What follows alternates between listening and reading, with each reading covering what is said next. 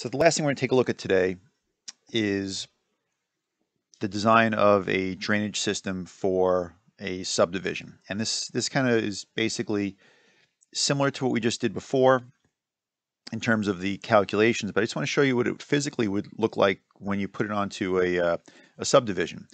So this is a project that's currently under construction. It was designed, 8 years ago. It's finally going into construction now. So what we have is, this is a piece of property over Mill Road and Granny Road, where those come together. And basically what we did at the time was we took a piece of land that a developer had, and we designed it as per the requirements of the town of Brookhaven. And today we're just going to look at it in terms of drainage that's there. But just some of the background.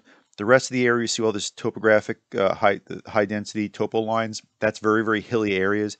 That was all left as non-buildable land and was donated back to the town. So we do have a lot of property here that was just not developed. That's some of the requirements that the town has. But let's take a look at the actual drainage design on this one. So what we have is we have a recharge basin, and this recharge basin has a capacity of 181,500 cubic feet. That's calculated by taking the entire area that's being developed. So we're looking at an area like this.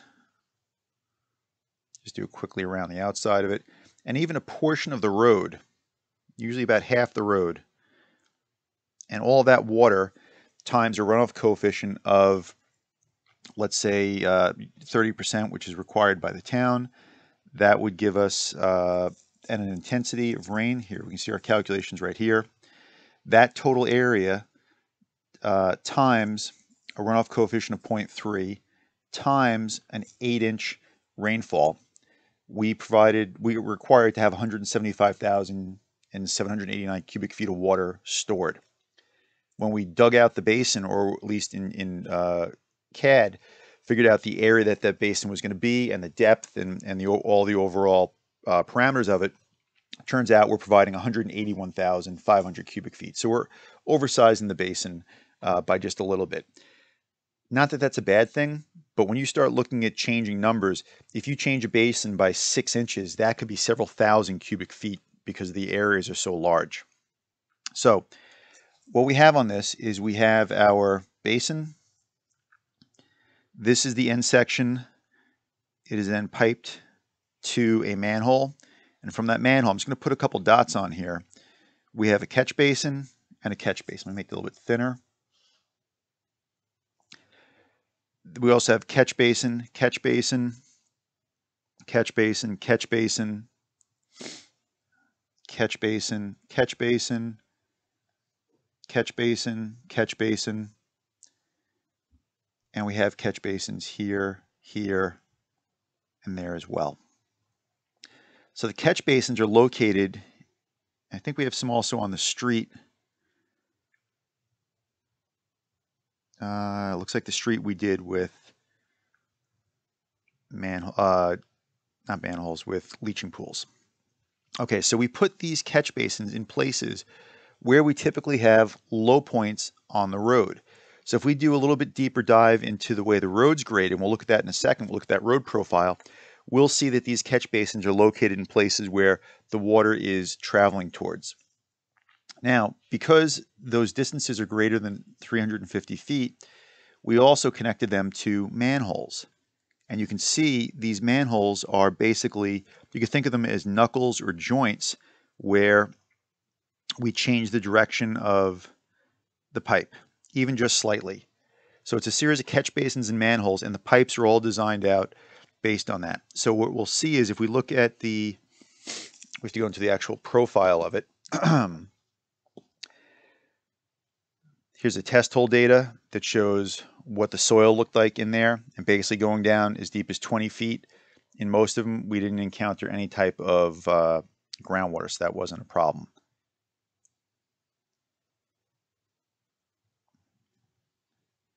So this is just a blow up of these sections, okay? Because that one drawing was to scale, was much too difficult to to fit everything at such a small scale. But what we're looking at here is here's our manhole. This is 15-inch diameter pipe. All right, so it gives us the pitch of the pipe. This pipe is 42 feet long, 15-inch HDPE at a pitch of 0.65%. So in terms of doing your calculations, 0.65% divided by 100, that would be 0.0065 for your slope. So 15-inch pipes, they would then flow to an 18-inch diameter pipe. We have a manhole. After that, it stays with 18 inches at a certain pitch. 15-inch going into an 18-inch. It continues with 18 inches as we go towards that recharge basin. And at this manhole, we have a 15-inch coming in that way. We have a 15 coming in that way. From this catch basin, we have a 15-inch coming in that way. And we'll look at the other side of it. We have 24 inches coming down from the right side. All those together, that total Q, whatever it would be, that flows through this drainage pipe, which sized out to be a 30-inch pipe at a slope of 0.63. That keeps our velocity relatively low. Now you'll also notice through here that we have inverts shown on the pipes. Okay, I'm sorry, it's water main invert. So we're looking at head wall invert elevation. We'll look at the inverts a little bit later. Oh, here we go. Catch basin inverts. You know, with so much information that has to go onto a plan sheet, there's a lot of arrows that pull numbers off to the side. So that particular catch basin has a top of curb of 160, a grate elevation that would be very similar, would be actually your bottom of curb. So that's what your bottom of curb elevation would be. And then we have the invert of 156.75. So that means if the grate is at 159.5 and then the invert is at 156.75, if we look at just kind of a cross section where the ground is, here's the water coming in. Your pipe, the invert of that pipe would be 2.75 feet below the surface of the ground. Okay, at that particular location. Okay, let's look at these other pipes. Now we go from the furthest point away, and then we'll bring our water back. We have to go to a different sheet for that. Actually, we can do it from here. So we have a 15-inch diameter pipe coming across, and this is such a small run. By calculation, absolutely a 12-inch pipe would have worked. You could probably even get away with a 10-inch diameter pipe. But we have that unwritten rule of we don't want to go less than 15 inches. We want to keep it around 12. Once we figure out the total amount of water going into this catch basin, we find out that that amount of water is going to require an 18-inch HDPE. So bigger pipe because we have more water flowing through it.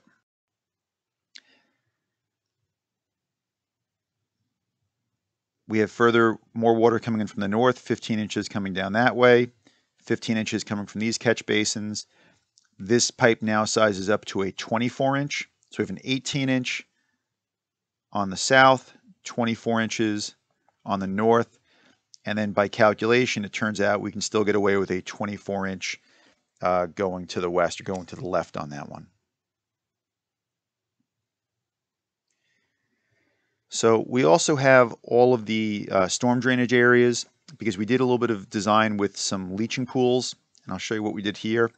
Over on Granny Road, we had to put a series of leaching pools in, and the reason we did that was because we were expanding or modifying the road as part of this subdivision, we had to provide drainage on that part of the road. We could not get a pipe to go down the road, up and around and make it cost effective. And if we also look at the elevations, it wasn't proper to have the water coming off and coming through on the backside. So what we decided to do is just put in leaching pools to handle that water and keep it as a separate system. This way, what happens on Granny Road stays on Granny Road. What happens in the development stays in the development. So that's some of the possibilities you have as you're designing these out. So again, this is just another blow up of some of the other sheets. What we see here over in courtyard. While we're here, let's just take a look at the elevations. We do have elevations on the grates. Okay, the top of curb here is 174.4. This rim is 175. Let's see if we have some spot elevations on the curb line. We don't on this sheet. Okay, that's fine. We'll look at those a little bit on a different sheet.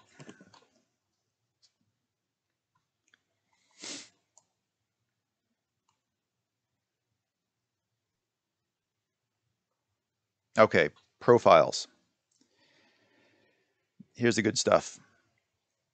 So we're going to start back here.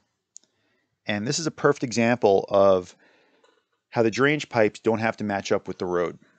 So in this case, what we're looking at is we have a road profile, and that's going to be the solid line here. That solid line is what the profile of the road looks like. So it's going uphill and then back downhill. And this is back to the back of a court. It was actually Kramer Court we were looking at. But below, what's happening below ground is the water still being pitched down. So even though we're pitching up with the grade, the water's pitching down. So they don't have to match each other. But what's this little thing here? You might remember seeing this when we went over those plan sheets in class. PVIs. Oh, it seems like years ago we spoke about those. That's your horizontal curve. I'm sorry, vertical curve that had to be designed. So all that information's got to be in there. PVI station, PVI elevations, AD and K, those are site distance calculations. Don't worry about them. Town requires them. They're very easy to do. You'll be able to figure it out once you get into the field, but we didn't need to talk about those in class. The length of curve, 80 feet. Very small curves, okay, but we had to design those. So anyway, what we're looking at here is we have the center line of the road. There's a center line of the road at the percent pitch that we're designing it at, and then we're meeting certain elevations. That water then travels down and through the pipes. And you'll notice that we also don't have the pipe pitched at these we don't keep the pipe pitched the same way as the road. We have these drops there. Here we have a large vertical drop, and this way the pipe can maintain a slope that's more reasonable. If we kept the pipe at the same pitch as the road, 4.2%, this water would come racing down, and trying to match that and hit that pipe, it would be coming down at 100 miles an hour, and would honestly do some damage to that precast concrete structure. So by creating a vertical drop, whatever that drop in elevation is, it drops down, splashes, and then travels down through the pipe. So not only do you have to draw this stuff out in plan view, but you also have to create profiles or cross sections longitudinally down the road that give you all this information. And it's exaggerated. Okay, our vertical scale is going to be not the same as our horizontal scale. But between these two drawings, the plans and the elevations, you're able to get a lot of information. So the contractor says, okay, I'm going to install drainage manhole number 2. When I go to order this precast structure, I know what my inverts are. I can have a invert, I have a certain thickness of base that I need, I have a top slab that I need, and we can create these sheets that show what the actual size and shape of these basins are, send it off to a manufacturer, and they will custom make these catch basins to whatever height we need them to be out there. The windows or the holes that are cast into the structures, those are typically oversized. This way, whether you're putting in a 36-inch or an 18-inch diameter pipe, we can just brick up the inside of it and seal those nice and tight. Now, in this case, we have water coming in this direction because water flows downhill. It's got to follow the slope of that land. So the water is going to go down the road and then even further back down inside the ground. And then that would go off to, there's a manhole junction. So this is going to go to most likely the recharge basin. Here's additional profiles. So water is being captured as it's going. And this, I should also mention this dashed line, the dashed line in the background, that was the existing grade before this road went in.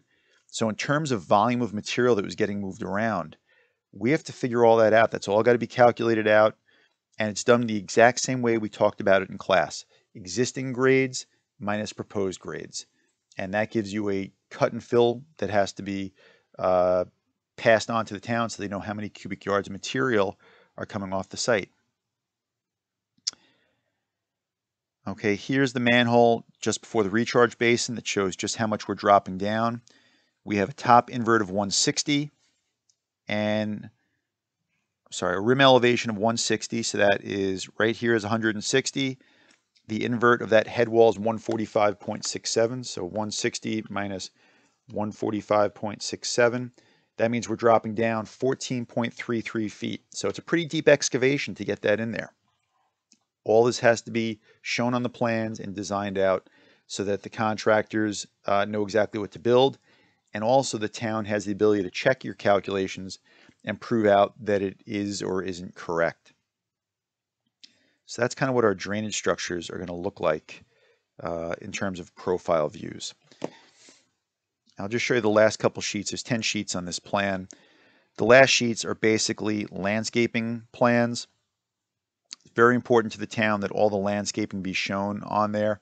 So we have all the trees that are required around the recharge basin, even around the lots where we're going to be putting trees in. Okay, whatever these TAs and FAs and QP types of trees. There's a key somewhere on this plan for landscaping, but as part of your design, as a site designer, you also tend to become a landscape designer as well. Basically, the way we figured this out is when we get into the zoning portion of this, which is one of the next topics we're going to cover, we talk about landscape requirements. And the town does have a requirement that street trees are required every 30 feet on a road. So I just went and offset every 30 feet down the road, put a tree in, and I forget how we actually picked the types of trees. I think we just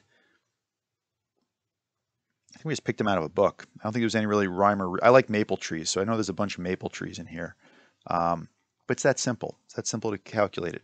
These are standard details from the town, pulled right out of their details. Here's our health department details for the septic systems. Here's some of the details for curbing. Okay, that's all Town of Brookhaven standards. Cut and paste.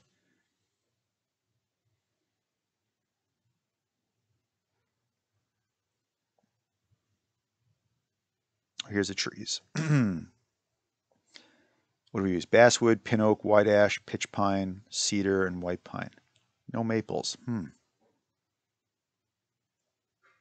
That's interesting. Usually I put maples on a lot of these designs, but oh well. I guess that didn't happen here. Anything else to show you on this? I think that pretty much gives you all the key stuff you need to know about in terms of drainage. This was a really interesting project where I could tell you more about it, but I don't want it on videotape. Interesting job to be involved with. All right. Have a good day. Please take a look at the homework assignment that'll be posted up by this afternoon.